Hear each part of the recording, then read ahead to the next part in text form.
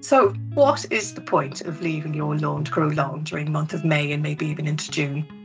Well, you'll be providing a lot of species with the resources to lay their eggs for their larvae to grow, including meadow brown butterflies, speckled woods, ringlets, skippers, marbled whites, small skipper, and wall browns. They'll all be laying their eggs on your lawn grasses. So leaving them long provides those species with the food they need. Having a lawn is quite a modern luxury. They're very decorative, they're for leisure.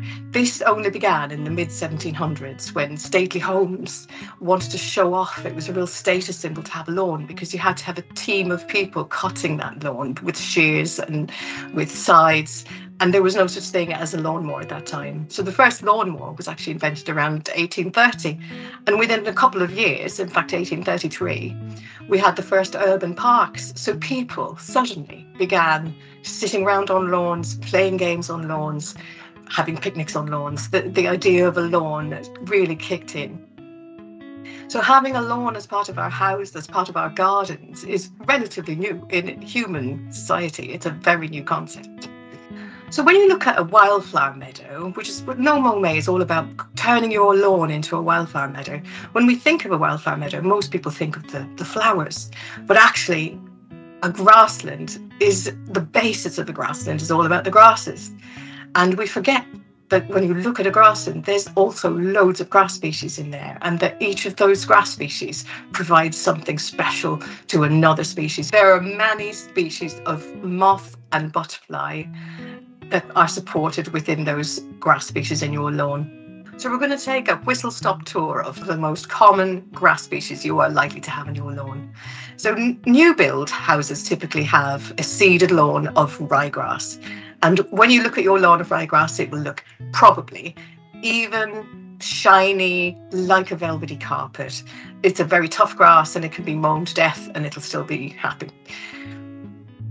The next grass you might commonly find in your lawn is a grass called Yorkshire fog, which is a type of soft grass, and it has got lovely downy features, and it's got a very easy to identify feature called stripy pyjamas. So if you go down to the very bottom of the grass, you can see these lovely, lovely pink stripy pyjamas. So cocksfoot is quite a sprawling grass. People don't usually like it in the lawn if they love a velvety lawn, but you will find it in your lawn. Wheat fernel grass, which is one of my favourites. It's the typical grass that was used in pictures of farmers chewing the end of their grass because it has a flavour in it, which is a bit like almonds, called cumarin. And this little grass is actually flowering now. So you might see this in your lawn if you're lucky.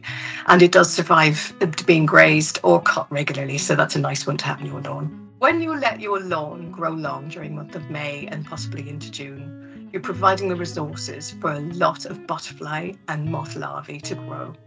So species like meadow brown, speckled wood, ringlets, skippers, marbled white, and several moth species will all be feeding on your lawn species.